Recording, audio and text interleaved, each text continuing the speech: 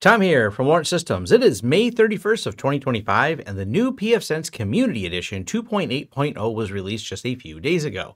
This update brings a lot of enhancements along with some performance improvements and security fixes. In this video, we'll explore the new features of 2.8, and of course, I'll be talking about the new installer and the Kea DHCP server changes. But before we get started, here's a word from the sponsor of today's video, Huntress. You have a lot of data to manage. Security Information and Event Management, or SIEM, was designed to help. But most SIEMs are overly complicated, create noisy data, and are way too expensive. Huntress Managed SIEM is built to give you everything you need from a SIEM and nothing you don't. Get their smart filtering to cut through noisy data, 24/7 monitoring from their expert SOC, and compliance assistance, all at a clear, predictable price. Follow the link in the description below and experience Managed SIEM for yourself with a free trial. The best place to start is always at the beginning. That means talking about the installer. Now, this is dated February 29th of 2024. So it's been a little over a year since they've launched this. It's kind of out of beta now, and it's now the default way to install pfSense. And this covers both the CE and Plus editions. This is the blog post I will link to down below for those of you that want to know why they changed this, but I want to show you functionally how that works. You can still come over here to the latest stable version download page. You can see that it's 2.8 now. You'll click download. It'll then bring you to their shopping page. Now there's no charge for this, but it will require, if we add this to cart, enter the cart, go to the checkout, you have to have a login, or you can create a login for free. There's no charge for the software, but it will only give you a download ISO of the installer, not the actual pfSense 2.8. There's plenty of discussion already on Reddit. If you want to leave your comments down below on it, I'm also going to leave a link, as I said, to that blog post. I don't control rating the software, so that's as much as I want to do is cover this is how you obtain it. Now let's walk through how that installer works. I'm doing this in my virtual environment, but it works the same if you're doing this on real hardware for installing it new. It goes through what it looks like and it is pretty much the same install process, but there's a little trick here that it's going to do. It does require that you have internet access. Now, obviously, this is a virtual machine, therefore, it is not directly connected to the internet. Having internet access and being directly connected with the WAN to a public IP are two different things. You don't need to have a public IP. This will work to load this behind another firewall. So if you are behind a firewall, you're loading a piece of hardware, you just plug the WAN into the LAN and it'll get an IP address and you can go through the install process. As I said, the install process is pretty much the same. It's going to ask to install pfSense, but this is the part where it's going to want to verify that there's an active connection. XNN0 is the one I'm going to assign for WAN. It does have access. So we go ahead and click continue. I'm going to skip assigning the LAN interface for now, as I don't need to. I've already done that before on another one. This is just to show you how the installer works. We'll continue. Verify the internet connection. Trying to reach Netgate servers, please wait. As long as it can get a DHCP address, it'll download and finish the install of pfSense. Now, what it did here, though, was also check to see if this system, and I believe it does so by the MAC addresses and a machine ID that's generated, to check if it has a valid license for pfSense Plus. So if you're someone who's buying a subscription or you're loading this on a Netgate device, it'll go, hey, I recognize this and there's a valid license. And you can retry the validation if you think there was an error, or you can just go ahead and install the CE version. When doing this, then it does the normal procedure, just like before. Next, yes, what driver you're going to install it on, and goes through and lets you choose the version here. So I can still go to the old version if I want, previous stable or current stable 2.8. And after this, it's a normal install process. Now, how fast this install goes is really dependent on how fast your system is.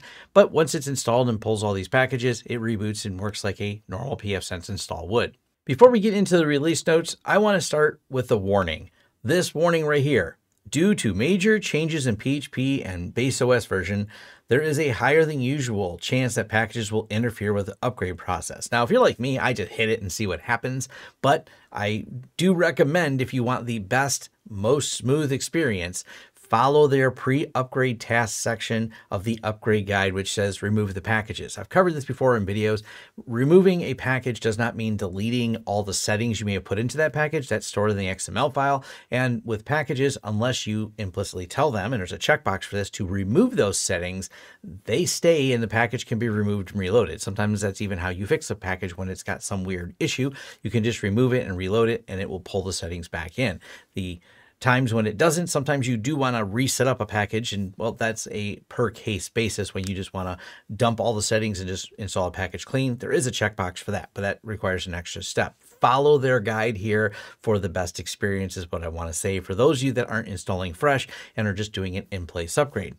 Legacy Serial Console. A few notes here. They have what the manual intervention might be. There's some renaming of serial devices. You may have some bugs if you're doing that. I don't know how often that's used, but for some people that may be something interesting. Updated bootloader. Nothing you have to do if you're installing fresh. If you have a previous install, they have a guide on this, because if you have it installed in more than one device and an MMC device still has content on there, you may have a problem. And if you have less than a gig, really, it's probably time to replace your hardware, but you also may have some problems as well. Now let's get to the first feature. It's the automatic configuration backup, also called Auto Config Backup, or ACB, is a free service that Netgate provides that features and encrypts backups of the pfSense software configuration and uploads those encrypted backups to Netgate cloud storage servers. I really like this service. I think it's awesome. There were some security issues someone was able to find. I'll talk about some security things on the end of the video, but overall, I think this is a great service that they offer for free to be able to just to automatically back up, and I would choose it to automatically back up every time you make a configuration change. That will also give you a list of restores here, and so you can go back and make sure you follow the process and follow the documentation or watch my video on this.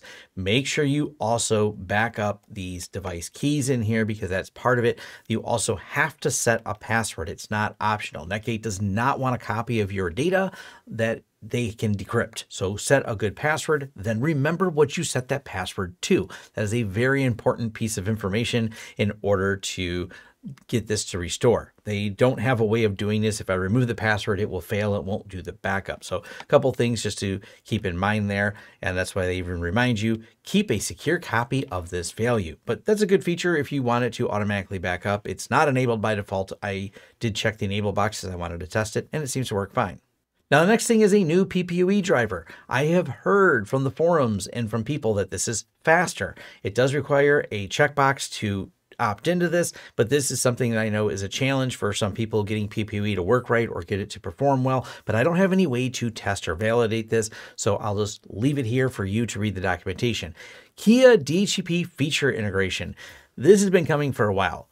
The Kea DHCP server, when it was first released, was just missing a lot of things. And I had mentioned many times when I was trying to do something, I would just use the ISC. I mentioned that in several of my videos. I know it was deprecated even when I did the video, but if I wanted to be able to do those features, the only way I could do it was with ISC. They finally got a lot of that functionality brought up to Kea. Now, this has already been going on in pfSense Plus with their updates. Now it's also in pfSense CE. So now we have the high availability in Kea DHCP. We have DNS registration, DHCP client host names. There is also static ARP support. Custom configuration enables users to implement Kea features, options not supported in pfSense software GUI by updating JSON snippets. I like that you can just paste them in at the bottom in properly formatted JSON and then add that extended functionality. Now, to set Kea DHCP to enable, there is a checkbox here, and I've got it set to Kea. If you're still on the old version, like if you did an in-place upgrade and you have a bunch of configuration, when you do this, it should copy all that configuration, static leases, etc., over to Kea DHCP when you click the save here. But if we go to the services and DHCP server, now that we're on the Kea one, we go over here to LAN, it's enabled, and here is a lot more functionality than we had before, being able to set certain details that were just not available to us. And here's where you would paste in that JSON configuration. Also, we have the network booting, which I know was something a lot of people asked, and NTP servers. I believe in 2.7, I forgot to look. I don't think that was available yet in the CE version. Most of the systems they have are Plus, but now you can set those, and that's great. Those are the features that were really important to a lot of people. And for anyone that needs a couple more functionality, extra things added, well, we just can throw that in a JSON configuration if you have something really custom. So they've expanded this a lot, and I'm sure they'll keep expanding it more in the future. NAT64, this contains full release for NAT64, and I'm going to make a bunch of people angry right now by saying I already disabled IPv6 on my pfSense, so I'll skip over that. I just don't do a lot of IPv6. There's other people that want to do that, and that's fine. I'm not telling you not to. I'm just telling you I skip it because IPv6 is, well, a great argument you guys can have in the comments.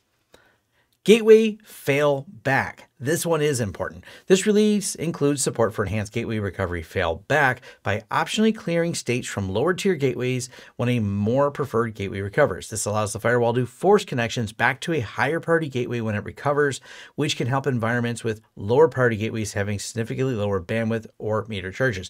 I've done this in my failover video. It can be very sticky that once a gateway fails and it goes to the other one, those connections will stay on that gateway, which is generally ideal because you don't want to keep resetting users because it breaks sessions to move them over to another gateway.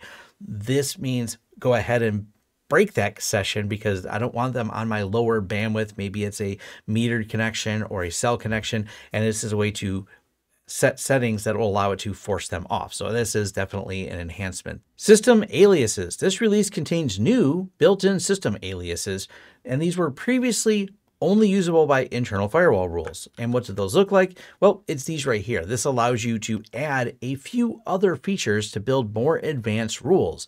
So instead of just having SSH card contain information that you can't apply, you can now take and build out a rule to more than just uses it against the SSH card. So someone brute forces gets in that list, we can then take that SSH card list and build it into a rule because maybe we want to block something else as well. That's just an example. There's a few of them in here. There's also networks for IPsec VPN PPoE servers. Instead of having to maintain a rule that maybe has to talk about those networks and refer to them, you can just say VPN networks. That way, as you build VPN networks, that rule will be dynamically updated to, well, list out the VPN networks.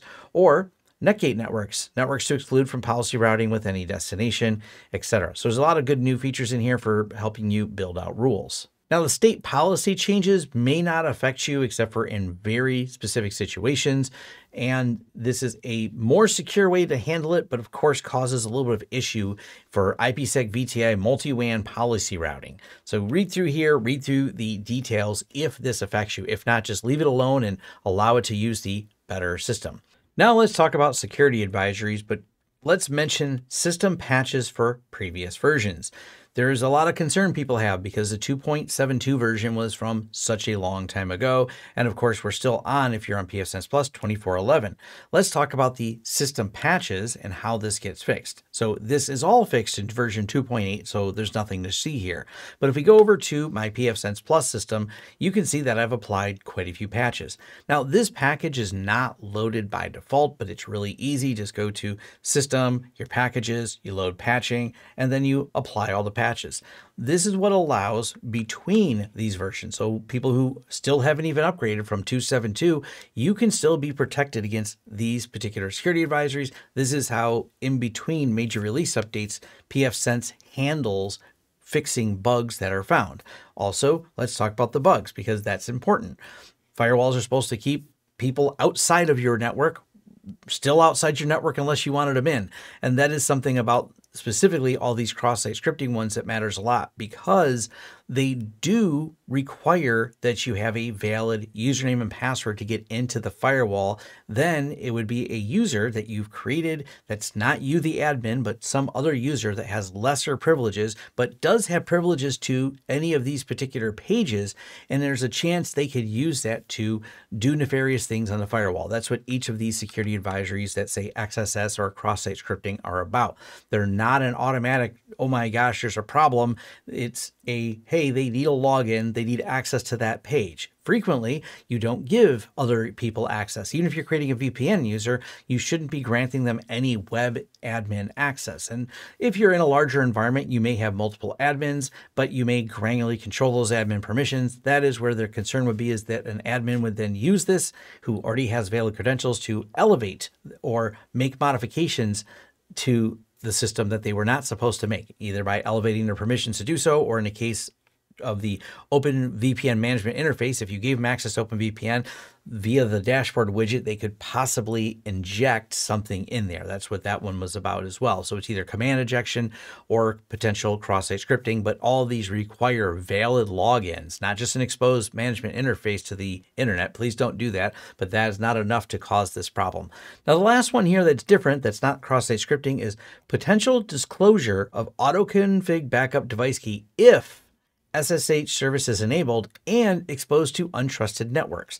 This is an interesting one because there's a potential disclosure of your auto config backup device key. Now, as I mentioned earlier, auto config backup forces you to use a password. That's not a new feature. That's how it is. But if someone were able to derive that device key, they would be able to potentially manipulate your backups, as in delete them. That's terrible. And now, as I mentioned, also, this is not a service enabled by default, and hopefully you don't have SSH exposed, and hopefully no one's going through this trouble to try to delete your backups that are only in some auto config. But it's an interesting write-up. This was found by security researchers. Actually, pretty much all these were, so it's not like these were exploited in the wild, but well, nonetheless, I find it really interesting that someone poked away at it. And of course, Netgate responded and fixed it in this update. Now, I also want to leave you a link to this right up here for those of you that want to dive deeper into how these bugs were found. As I said, these are not found in the wild. This is from a security researcher who did a whole write-up, followed a responsible vulnerability disclosure process, contacted Netgate, and has all the details for those of you curious. And I like these write-ups because they give you good education by how security is handled, how security researchers look at things, how then the company responds to security researchers. And that's the important part here that is right at the bottom. On 11/15 of 2024, vulnerability reported to security@netgate.com. Vulnerability acknowledged on 11/15. 2024 12/2, pushed to master on all widgets. Found a workaround for the patch. Another patch was provided. This is the proper back and forth. They address things. It takes time to get these fixes, understand them, acknowledge them, talk to the security researcher, but then the security researcher may poke a little harder and say, I think you fixed it in a way that I might be able to still get around. So found a workaround for the patch, and another day, an updated patch was pushed to pfSense master, and then we have a CVE assigned. So this is the timeline for it happening, Netgate communicating back and forth. This is what we want to see out of any company that we find a flaw in, that they communicate and acknowledge, that they work with security researchers, and then they set a timeline for disclosure because you want to give time for people to patch everything. And as I noted, that patches feature of pfSense allowed for these features to be patched while this was being addressed until a major release came out, which is currently the 2.8. Now, I didn't do any upgrade testing since our clients that run pfSense are all using hardware from Netgate, therefore running the pfSense Plus version. I still think pfSense CE is the most stable and most full-featured open source firewall available here in 2025. If you've got thoughts, questions, or different takes about today's topic, drop them in the comments below. I always enjoy hearing and learning from all of you. For deeper technical dives and ongoing discussions, head over to forums.lawrencesystems.com, where we've got a great community of people just like you to engage with on this and other topics. If you want to help support the channel and what I do over here, check out our Patreon or swag store where you can get the new verbose shirt. Don't forget to like and subscribe. And if you're looking to connect with me or learn more about the services we offer, head over to lawrencesystems.com. You'll find links to all my socials and ways to get in touch. Thanks for watching. I hope your upgrades go smooth.